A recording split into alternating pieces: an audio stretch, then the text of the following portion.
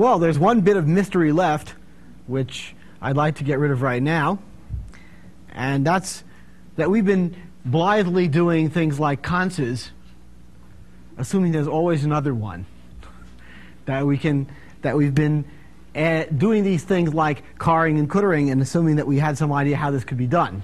Now, indeed, we said that that's equivalent to having procedures. Okay? But that doesn't really solve the problem, because the procedures need all sorts of complicated mechanisms like environment structures and things like that to work. And those were ultimately made out of conses in the model that we had. So that really doesn't solve the problem. And now, the problem here is the glue that data structures are made out of. What kind of possible thing could it be? And we've been showing you things like a machine, a computer that has a controller and some registers and maybe a stack. And we haven't said anything about, for example, its larger memory. And I think that's what we have to worry about right now. But just to make it perfectly clear that this is an inessential, purely implementational thing, I'd like to show you, for example, how you could do it all with numbers. That's an easy one. A famous fellow by the name of Gödel, a logician again of the 1930s, invented a very clever way of encoding the complicated expressions as numbers. For example, I'm not saying exactly what Gödel's scheme is, because he didn't use words like cons. He had other kinds of ways of combining to make expressions. But he said, I'm going to assign a number to every algebraic expression. And the way I'm going to manufacture these numbers is by combining the numbers of the parts. So, for example, what we were doing in our world, we could say that if objects are represented by numbers,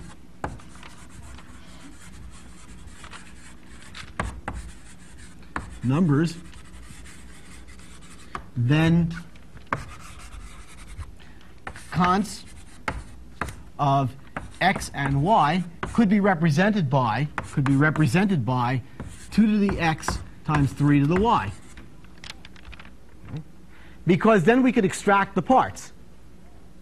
We could say, for example, that then car of, say, x is the number of factors of 2 in x. Okay? And of course, cooter is the same thing. It's the number of factors of 3 in x. Now, this is a perfectly reasonable scheme, except for the fact that the numbers rapidly get to be much larger in number of digits than the number of protons in the universe. So there's no easy way to use this scheme other than a theoretical one.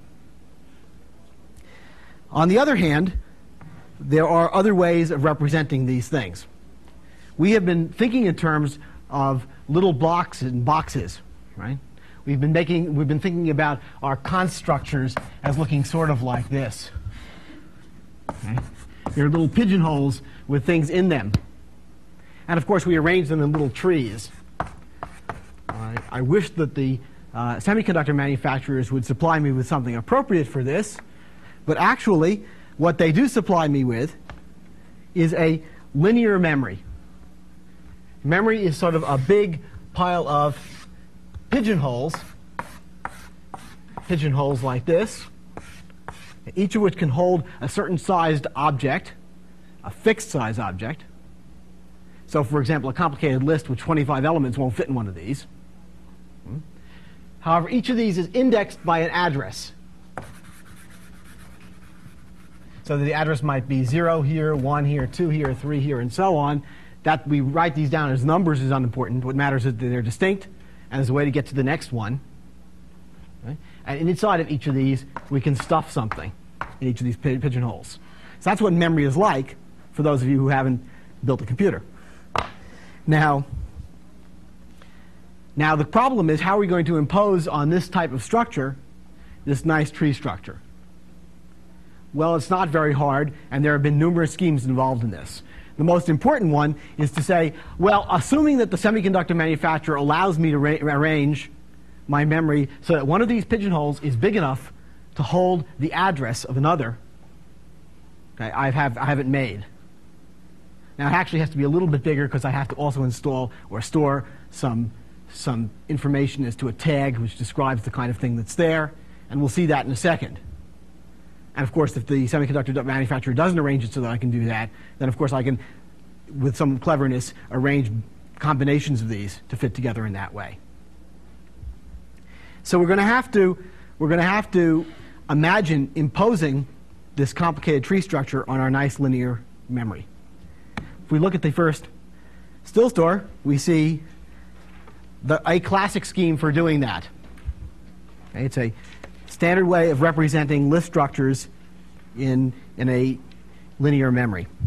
What we do is we divide this memory into two parts, an array called the cars and an array called the cooters. Now, whether those happen to be sequential addresses or whatever, it's not important. That's somebody's implementation details. But there are two arrays here, linear arrays, indexed by sequential indices like this. What is stored in each of these pigeonholes is a typed object. And what we have here are types which begin with letters like P, standing for a pair, or N, standing for a number, or E, standing for an empty list, the end of the list. And so if we wish to represent an object like this, the list beginning with 1, 2, and then having a 3 and a 4 as its second and third elements, a list containing a list as its first part, and then two numbers as the second and third parts, then of course we draw it sort of like this these days in box and pointer notation. And you see these are the three cells that have as their car pointer the object which is either 1, 2, or 3, or 4. And then of course the 1, 2, the car of this entire structure, is itself a substructure which contains a sublist like that. And what I'm about to do is put down places which I'm going to assign indices, like this 1 over here represents the index of this cell. But that pointer that we see here is a reference to the pair of pigeonholes in the cars and the cooters that are labeled by 1 in my linear memory down here. So if I wish to impose this structure on my linear memory, what I do is I say, oh yes, why don't we drop this into cell 1? So I pick one, there's 1, okay? And that says that its car, I'm going to assign it to be a pair, it's a pair, which is an index 5. And the cooter, which is this one over here, is a pair which I'm going to stick into place 2, P2. And take a look at P2. Oh yes, well P2 is a thing whose car is the number 3. So that's, you see, an N3. And whose cooter over here is a pair which lives in place 4. So that's what this P4 is. P4 is a number whose value is 4 in its car, and whose cooter is an empty list right there, and that ends it. So this is the traditional way of representing this kind of binary tree in a linear memory. Now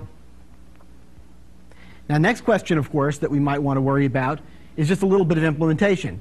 That means that when I write procedures of the form assigned A, not procedures, lines of register machine code of the form assigned A the car of fetch of B, what I really mean is addressing these elements. Okay? And so we're going to think of that as an abbreviation for it. Now, of course, in order to write that down, I'm going to introduce some sort of structure called a vector. Okay, and we're going to have something which will reference a vector,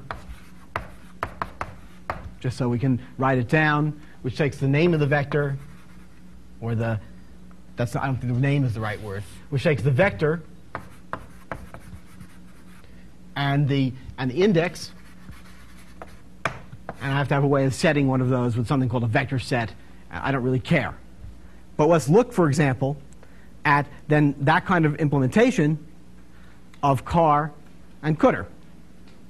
Okay? So for example, if I happen to have a register B which contains the index, the typed index of a pair, okay, therefore it is the pointer to a pair, then I can take the car of that, okay, and if I write this down, I might put that in register A. What that really is a representation of the assigned to A, the value of vector refing, or array indexing, if you will, or something, the cars object, whatever that is, with the index B. And similarly for cdr. And we can do the same thing for assignment to data structures, if we need to do that sort of thing at all. It's not too hard to build that. Well, now the next question is, how are we going to do allocation? I mean, every so often I say I want a cons. Now, conses don't grow on trees, or maybe they should, but I have to have some way of getting the next one. I have to have some idea of, is there memory that is unused that I might want to allocate from? And there are many schemes for doing this, and the particular thing I'm showing you right now is not essential.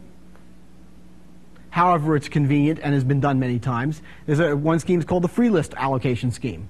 And what that means is that all of the free memory that there is in the world is linked together in a linked list, just like all the other stuff. And whenever you need a free cell to make a new cons, you grab the first one, make the free list be the cdr of it, and then allocate that. And so what that looks like is something like this. Here we have the free list. Here we have the free list starting in in 6. Okay? And what that is a pointer off to say 8. So what it says is this one is free, and the next one is in 8.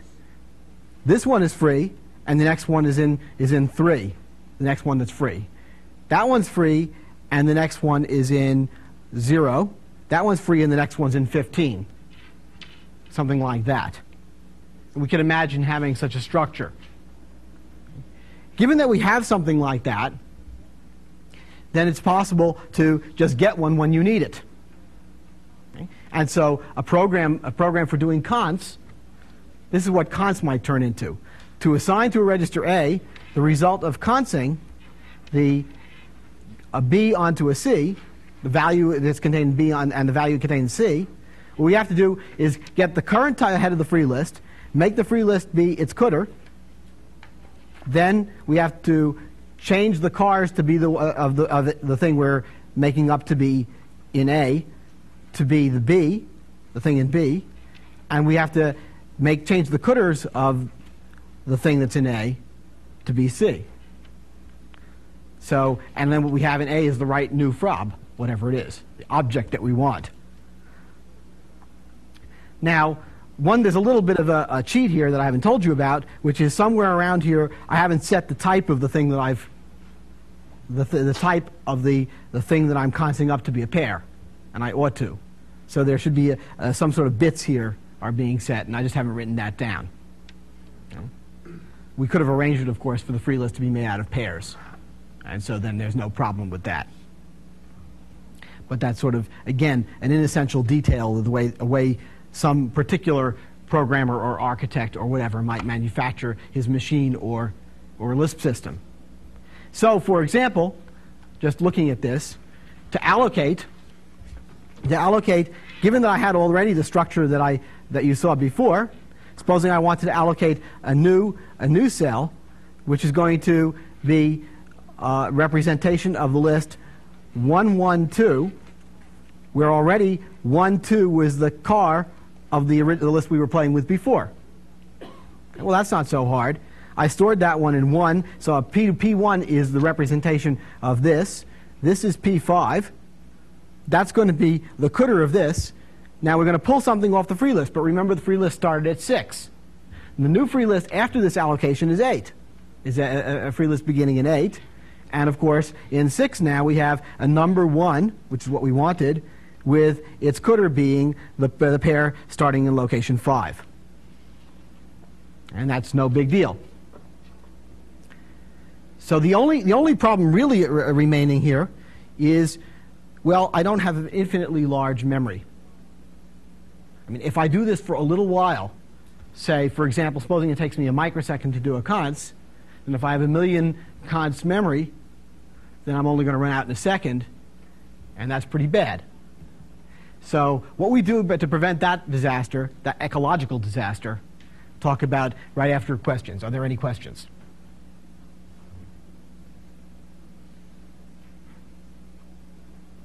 Yes? In the environment diagrams that we were drawing, we would use the body of procedures, and you would eventually wind up with things that were no longer useful in that structure.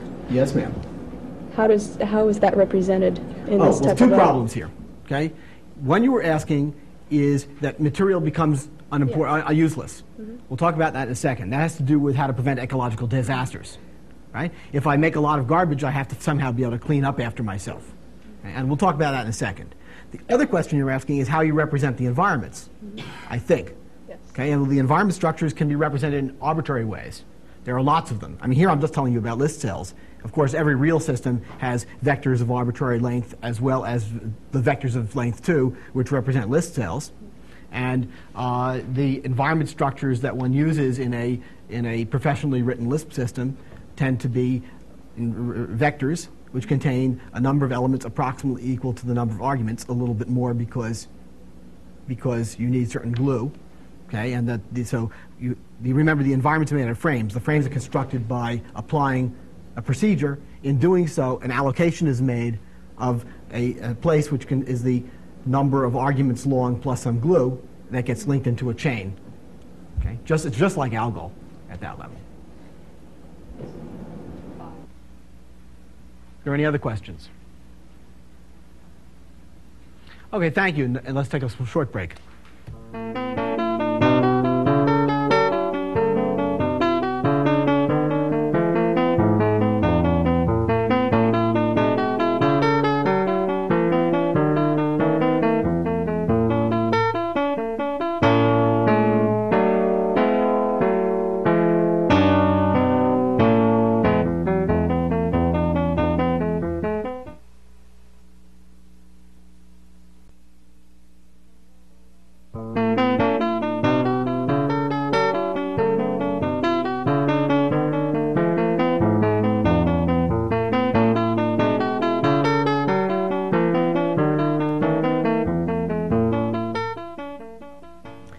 Well, as I just said, computer memories supplied by the semiconductor manufacturers are finite, and that's quite a pity.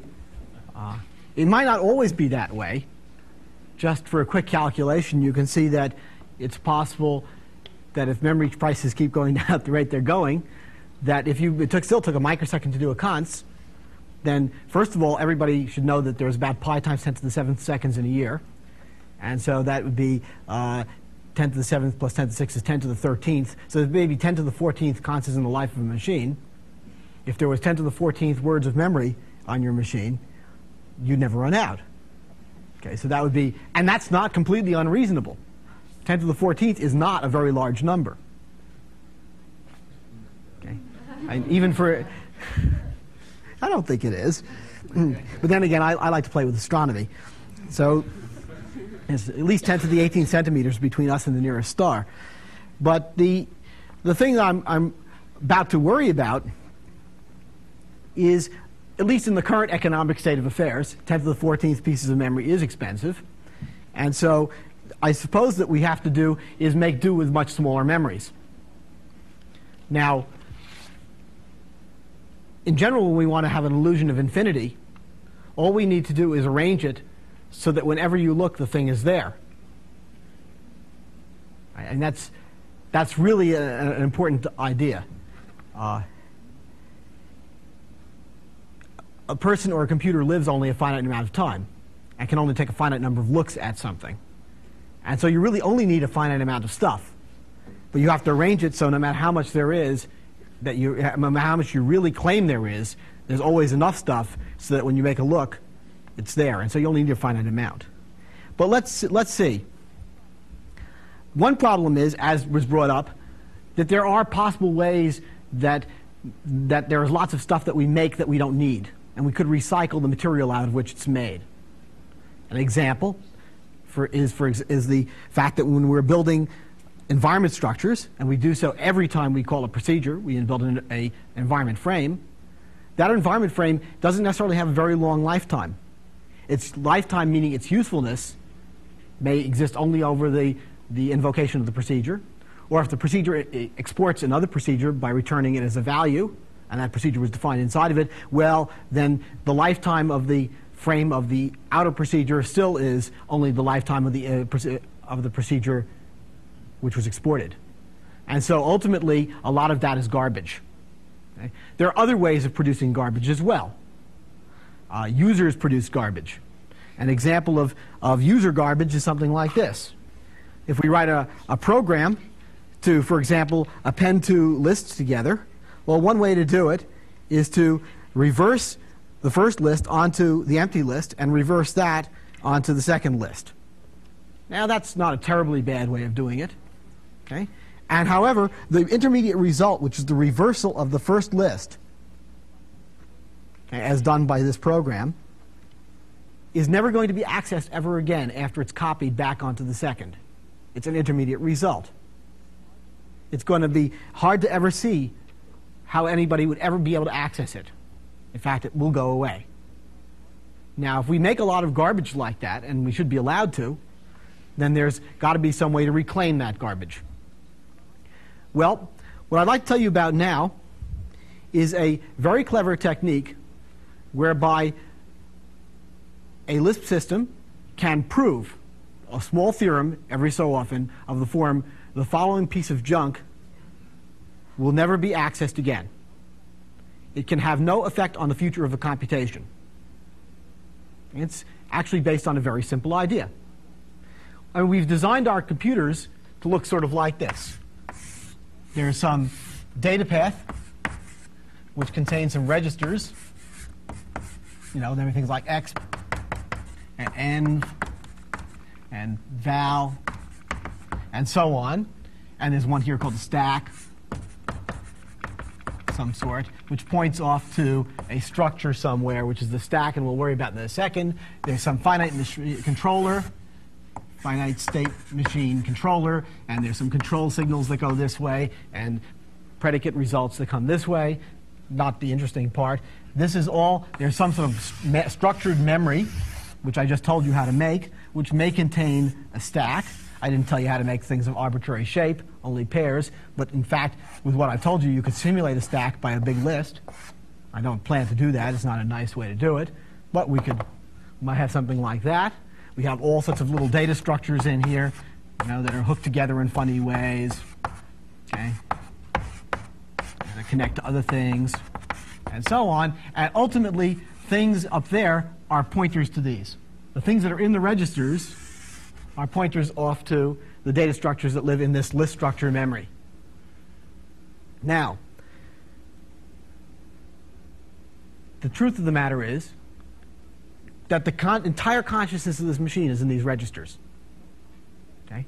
There is no possible way that the machine, if done correctly, if built correctly, can access anything in this list structure memory unless the thing in that list structure memory is connected by a sequence of data structures to the registers. If it's accessible by legitimate data structure selectors from the pointers that are stored in these registers. Things like array references, perhaps, or console references, cars and cutters. But I can't just talk about a random place in this memory because I can't get to it. These are being arbitrary names I'm not allowed to count, okay? At least as I'm evaluating expressions. If that's the case, okay, then there's a very simple theorem to be proved, which is if I start with all the pointers that are in all these registers and recursively chase out, marking all the places I can get to by selectors, then eventually I mark everything that can be gotten to. Anything which is not so marked is garbage and can be recycled. Very simple. Cannot affect the future of the computation. So let me show you that in a particular example. Now that means I'm going to have to append to my description of the list structure a mark. And so here, for example, is a list structured memory. And in this list structured memory is some list structure beginning at a place I'm going to call, this is the root. Okay. Now it doesn't really have to have a root. It could be a bunch of them, like all the registers. But I could cleverly arrange it so all the registers, all the things that are in all the registers are also at the right moment put into this root structure, and then we got one pointer to it. I don't really care. So the idea is we're going to const up stuff until our free list is empty. We've run out of things.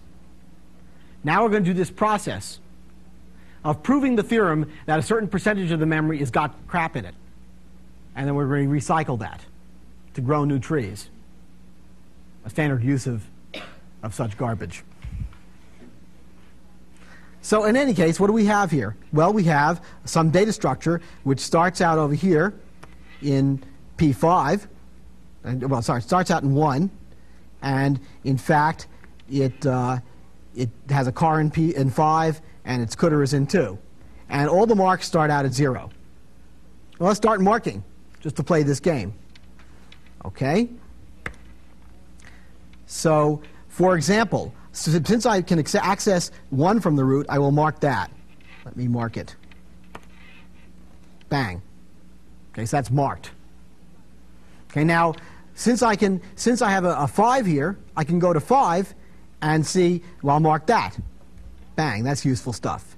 But 5 references as a number in its car. I'm not interested in marking numbers, but its cdr is 7.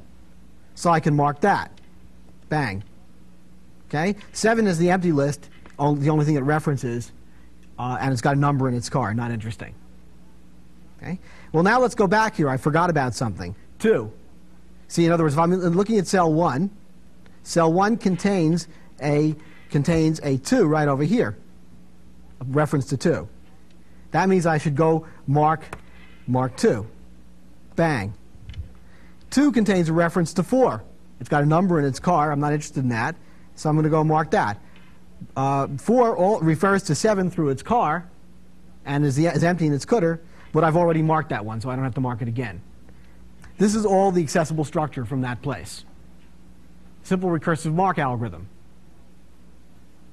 Now, there are some unhappinesses about that algorithm, and we can worry about that in a second.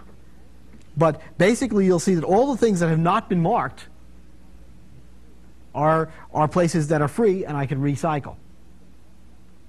So the next stage after that is going to be scan through all of my memory, looking for things that are not marked.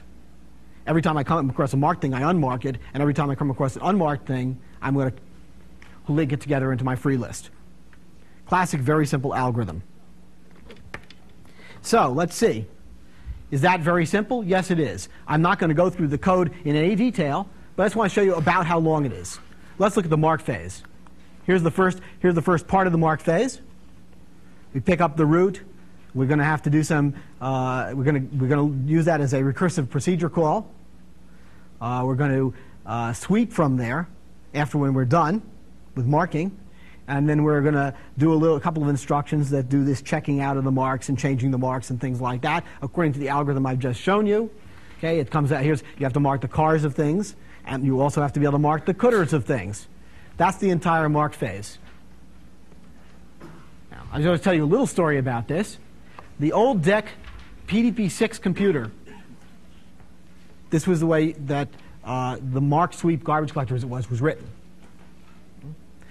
The program was so small that with the data that it needed, with the registers it needed to manipulate the memory, it fit into the fast registers of the machine, which were 16, the whole program. And you could execute instructions in the fast registers. So this is an extremely small program. And you could run very fast. Now, unfortunately, of course, this program, because of the fact that it's recursive, in the way that you do something first and then you do something after that, you have to work on the cars and then the cdrs, it requires auxiliary memory. So Lisp systems, in other words, it requires a stack for marking. Lisp systems that are built this way have a limit to the depth of recursion you can have in data structures in either the car or the cooter, and that doesn't work very nicely. On the other hand, you never notice it if it's big enough, and that's certainly been the case for most MacLisp, for example, which ran Maxima, where you could deal with expressions of thousands of elements long. These are algebraic expressions with thousands of terms. There's no problem with that. Such a garbage collector does work. On the other hand, there's a very clever modification to this algorithm, which I will not describe, by Peter Deutsch and Shor and Waite, Herb Shor from IBM and Waite, who I don't know, where that algorithm allows you to build, you can do this without auxiliary memory. By remembering as you walk the data structures where you came from, by reversing the pointers as you go down and crawling up the reverse pointers as you go up. It's a rather tricky algorithm. The first time you write it, or in fact the first three times you write it, has a terrible bug in it. And it's also it's rather slow because it's complicated. It takes about 6 times as many memory references to do the sorts of things that we're talking about. Well, now, once I've done this marking phase, and I get into a position where things look like this. Let's look. Yes, here we have the mark done, just as I did it. Now we have to perform the sweep phase. And I described to you what the sweep is like. I'm going to walk down from one end of memory or the other, I don't care where, scanning every cell that's in the memory. And as I scan these cells, I'm going to link them together, if they are free, into the free list. And if they're not free, I'm going to unmark them so the marks become 0. And in fact, what I get, well, the program is not very complicated. It looks sort of like this. It's a little longer. Here's the first piece of it. This one's coming down from the top of memory. I don't want you to try to understand this at this point. It's rather simple. It's a very simple algorithm. But there's pieces of it that just sort of look like this. They're all sort of obvious. And then after we've done the sweep, we get an answer that looks like that. Now, there are some disadvantages with mark sweep algorithms of this sort, serious ones. One important disadvantage is that your memories get larger and larger. As you say, address spaces get larger and larger, and you're willing to represent more and more stuff, then it gets very costly to scan all of memory. What you'd really like to do is only scan the useful stuff. It would even be better if you realized that some stuff was known to be good and useful, and you don't have to look at it more than once or twice or very rarely, whereas other stuff that you're not so sure about, you can look at in more detail every time you want to do this. You want to garbage collect. Well, there are algorithms that are organized in this way. Let me tell you about a famous old algorithm which allows you to only look at the part of memory which is known to be useful, and which happens to be the fastest known garbage collector algorithm.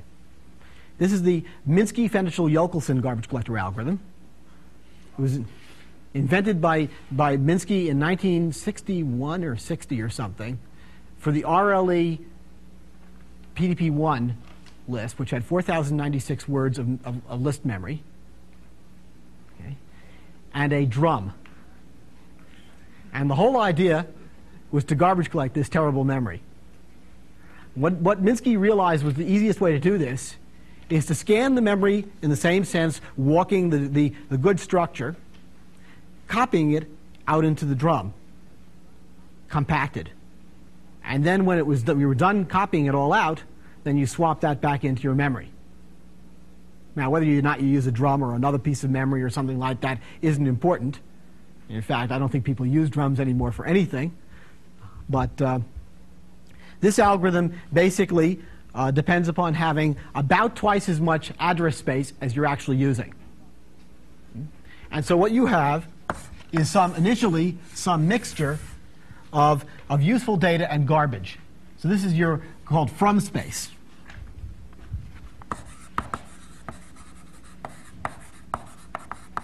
And this is a mixture of crud.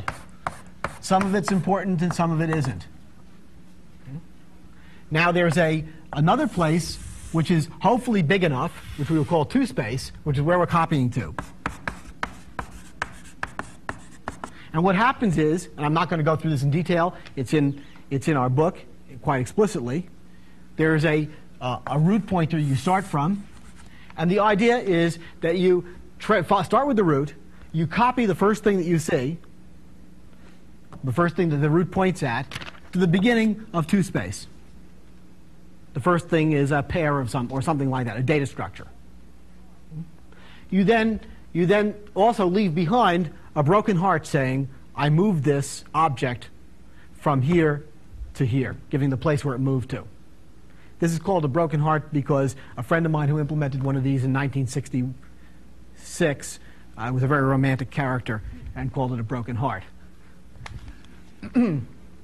But in any case, the next thing you do is now you have a new free pointer, which is here, and you start scanning. You scan this data structure you just copied. And every time you encounter a pointer in it, you treat it as if it was the root pointer here. Oh, I'm sorry. The other thing you do is you now move the root pointer to there. Okay? So now you scan this, and everything you see, you treat as if it were the root pointer. So if you see something, well, it points up into there somewhere. Is it pointing at a thing which you've not copied yet? Is there a broken heart there? If there's a broken heart there and it's something you have copied, you just replace this pointer with the thing the broken heart points at. If this thing has not been copied, you copy it to the next place over here, move your free pointer over here, okay, and then leave a broken heart behind and scan. And if eventually, when the scan pointer hits the free pointer, everything in memory has been copied. And then there's a whole bunch of empty space up here, which you could either make into a free list if that's what you want to do, but generally you don't in this kind of system. In this system, you sequentially allocate your memory. That is a very, very nice algorithm, and sort of the one we use in the scheme that you've been using. And it's known to be as expected. I believe no one has found a faster algorithm than that. There are very simple modifications to this algorithm invented by Henry Baker, which allow one to run this algorithm in real time, meaning you don't have to stop to garbage collect, but you can interleave the consing that the machine does when it's running with steps of the garbage collection process, so that the garbage collection is distributed and the machine doesn't have to stop and garbage collect and start. Of course, in the case of machines with virtual memory where a lot of it is in inaccessible places, this becomes a very expensive process, and there have been numerous attempts to make this much better. There's a nice paper for those of you who are interested by Moon and other people, which describes a modification to the incremental Minsky-Fanchel-Yochelson algorithm, a modification to the Baker algorithm, which is more efficient for virtual memory systems. Well, I think now the mystery to this is sort of gone. I'd like to see, are there any questions?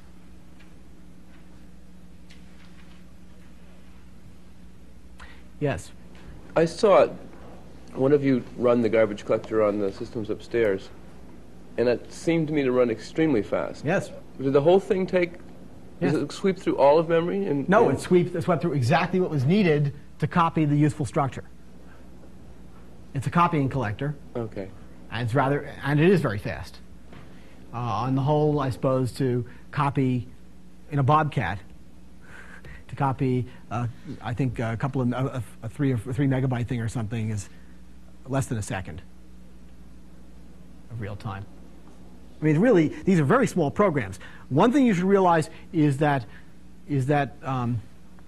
garbage collectors have to be small, not because they have to be fast, but because no one can debug a complicated garbage collector. A garbage collector, if it doesn't work, will trash your memory in such a way that you cannot figure out what the hell happened. You need an audit trail, because it just rearranges everything, and how do you know what happened there? So this is the only kind of program that it really seriously matters if you stare at it long enough so that you believe that it works. And that means, and then you sort of prove it to yourself. And there's no way to debug it. And that takes it being small enough so you can hold it in your head. So garbage collectors are special in this way. So every reasonable garbage collector has gotten small, and generally small programs are fast. Yes? Repeat the name of this technique once again. That's the Minsky-Fanchel-Yochelson garbage collector. You got that? Minsky invented it in '61 for the RLA PDP-1. A version of it was developed and elaborated to be used in Multics MacLisp by Fanchel and Yochelson, okay, in somewhere around 1968 or 69.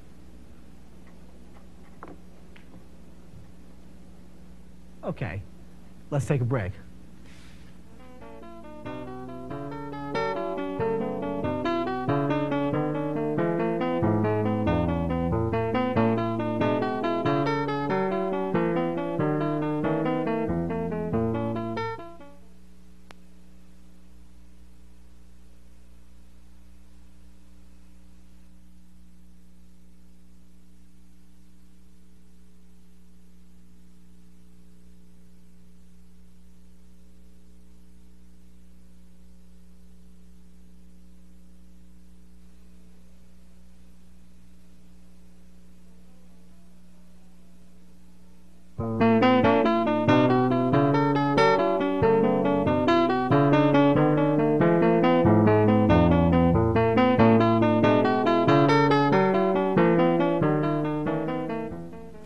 Well, we've come to the end of this subject, and we've already shown you a universal machine, which is down to the level, an evaluator, is down to the level of detail you could imagine you could make one.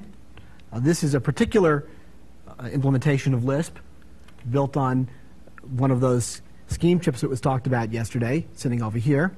This is mostly interface to somebody's memory with a little bit of timing and other such stuff. But this fellow actually ran Lisp at a fairly reasonable rate as interpretive. It ran Lisp as fast as a DEC PDP-10 back in 1979. And so it's gotten pretty hardware, pretty concrete. We've also dazzled you a bit with the things you can compute. But is it the case that there are things we can't compute? And so I'd like to end this with showing you some things that you'd like to be able to compute that you can't. The answer is yes, there are things you can't compute. For example, something you'd really like is if you're writing a compiler, you'd like a program that would check that a thing you're going to do will work. Wouldn't that be nice? You'd like something that would catch infinite loops, for example, in programs that were written by users. But in general, you can't write such a program that'll read any program and determine whether or not it's an infinite loop. Let me show you that. It's a little bit of minor mathematics. Let's imagine that we just had a mathematical function before we start, and there is one, called S, which takes a procedure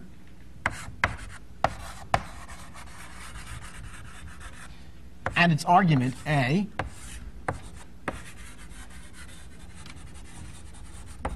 and what S does is it determines whether or not it's safe to run P on A. And what I mean by that is this. It's true if P applied to A will converge to a value without an error.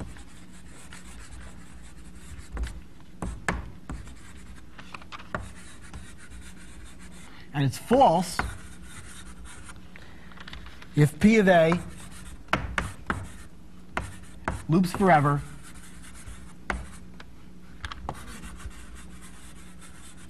or makes an error.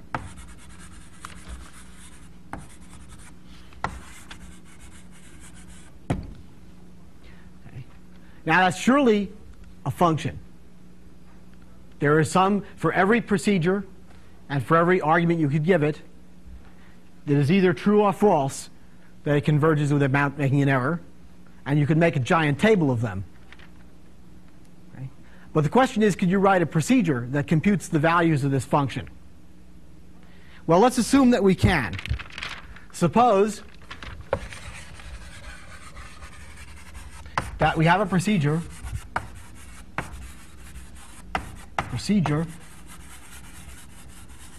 called safe that computes the value of S.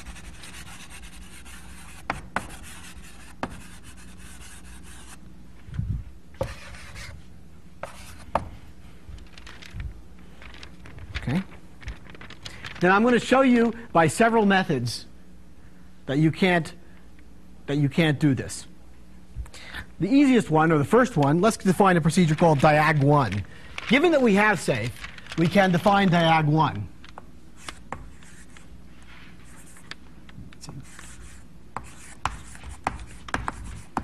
Diag1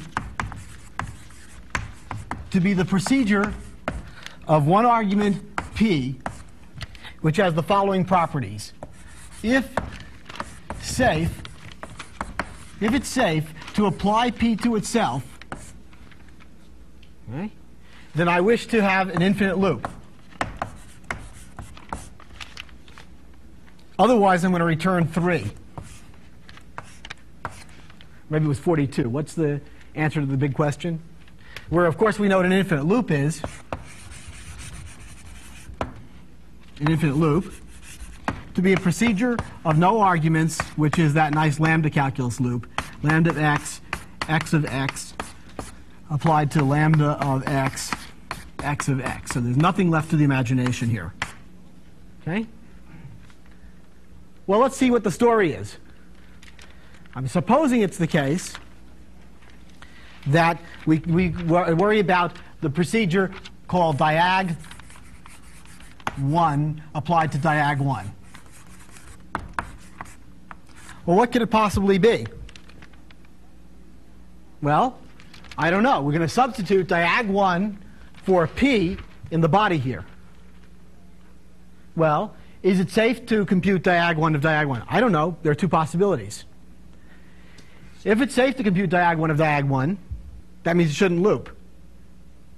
Oh, that means I go to here, but then I produce an infinite loop. So it can't be safe. But if it's not safe to compute diag1 of diag1, then the answer to this is 3, but that's diag1 of diag1, so it had to be safe. So therefore, by contradiction, you cannot produce safe. For those of you who were boggled by that one, I'm going to say it again in a different way. Just one more alternative. Let's define diag2. These named diag because of Cantor's diagonal argument. These are instances of a famous argument which was originally used by Cantor in the late part of the last century to prove that the real numbers were not countable, that there are too many real numbers to be counted by integers, that there are more points on a line, for example, than there are counting numbers. It may or may not be obvious, and I don't want to get into that now. Okay. But diag2 is, again, a procedure of one argument P, and it's almost the same as the previous one, which is if it's safe to compute P on P, then I'm going to produce,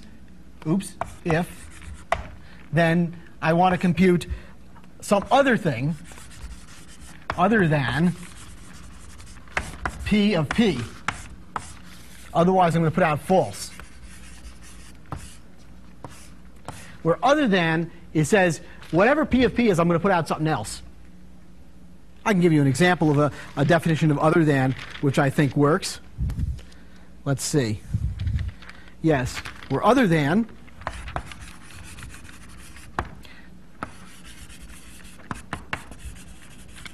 be a procedure of one argument x, which says if it's EQ, x to say quote A, then the answer is quote B. Otherwise, it's quote A. That always produces something which is not what its argument is. That's all it is. That's all I wanted. Well, now let's consider this one, diag2 of diag2.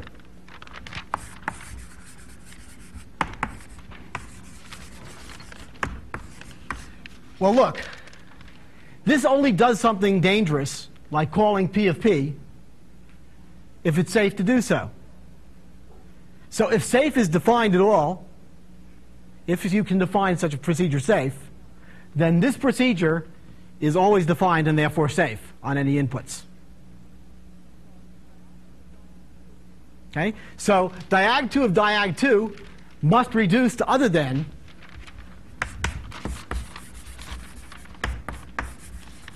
diag2 of diag2. And that doesn't make sense. So we have a contradiction, and therefore we can't define safe. I just wanted to do that twice, slightly differently, so you wouldn't feel that the first one was a trick. Okay? They may be both tricks, but they're at least slightly different. So I suppose that pretty much wraps it up. I've just proved what we call the halting theorem. Okay? And I suppose with that we're going to halt. I hope you have a good time. Are there any questions? Yes? What is the value of S of diag 1? Of what? S of diag 1. If you said S is a function and we can indeed I don't tabulate all know. the values. I don't know. It's a function, but I don't know how to compute it. I can't do it. I'm just a machine too. Right? And there's no machine that in principle, it might be that in that particular case you just asked with some thinking I could figure it out. But in general, I can't compute the value of S any better than any other machine can. There is such a function. It's just that no machine can be built to compute it. Now, there's a way of saying that that should not be surprising. Going through this, I mean, I don't have time to do this here, but the number of functions is very large. Okay? If there's a certain number of answers possible and a certain number of inputs possible, then it's the number of answers raised to the number of inputs is the number of possible functions, okay, on one variable. Now that's always bigger than the thing you're raising to, than the exponent. The number of functions is larger than the number of programs that one can write by an infinity counting argument. So there must be, and it's much larger. So there must be a lot of functions that can't be computed by programs. Yeah. A few moments ago you were talking about specifications and automatic generation and solution. Do you see any steps between specifications and solution? Steps between? You mean you're saying how you go about constructing devices given that you have specification for the device? There's a lot Sure. of software engineering that goes from specifications through many layers of design and then implementation. Yes. I was curious if you think that's realistic. Well, I think that some of it's realistic and some of it isn't. I mean, surely if I want to build an electrical filter, okay, and I have a rather interesting possibility, right? Supposing I want to build a thing that matches some power output tube of a radio transmitter, right, to some antenna. Okay, and I really have this output tube out here. And the problem is that they have different impedances. I want them to match the impedances. I also want to make a filter in there which is going to get rid of some harmonic radiation. Well, one old-fashioned technique for doing this is called image impedances or something like that. And what you do is you say you have a basic module called an L section. Looks like this. Okay, and this, if I happen to connect this to some resistance R, and if I make this impedance X, XL, and if it happens to be Q times R, then this produces a low-pass filter with a Q square plus 1 impedance match. Okay, just what I need. Because now I can take two of these, hook them together, like this. Okay. Okay, and I can take another one. Okay. And then I'll hook them together like that. And I have two L sections hooked together, and this will step the impedance down to one that I know, and this will step it up to one I know. Each of these is a low-pass filter getting rid of some harmonics. It's a good filter. Okay? It's called a pi-section filter. Great. Okay? Except for the fact that in doing what I just did, I've made a terrible inefficiency in the system. I've made two coils where I should have made one. Okay? And the problem with most software engineering art is that there's no mechanism other than peephole optimization and compilers for getting rid of the redundant parts that are constructed when doing top-down design. Okay? And it's even worse. There are lots of very important structures that you can't construct at all this way. So I think that the standard top-down design is a rather shallow business. It doesn't really capture what people want to do in design. I'll give you another electrical example. Electrical examples are so much clearer than computational examples because computational examples require a certain degree of complexity to explain them. But one of my favorite examples in the electrical world is how would I ever come up with the output stage of this interstage connection in an IF amplifier. Got some little transistor here, and let's see. Well, I'm going to have a tank, and I'm going to hook this up to, say,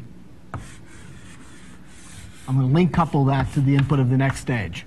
Okay? Here's a perfectly plausible plan, well, except for the fact that since I put that going up, I should make that going that way. Okay? Here's a perfectly plausible plan for a, no, I shouldn't. I'm dumb. Excuse me. Doesn't matter. The point is, here's a perfectly plausible plan for coupling two stages together.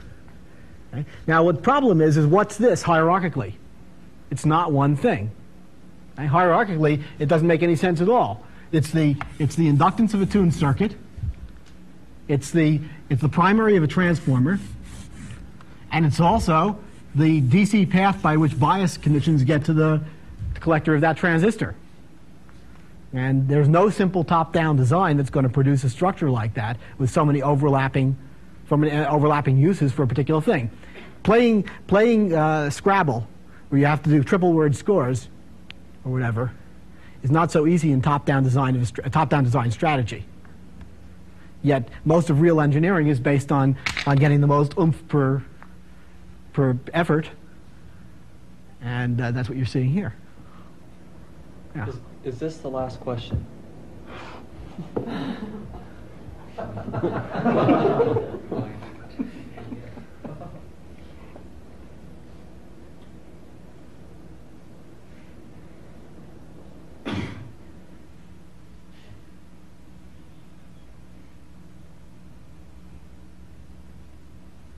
Apparently so. Thank you.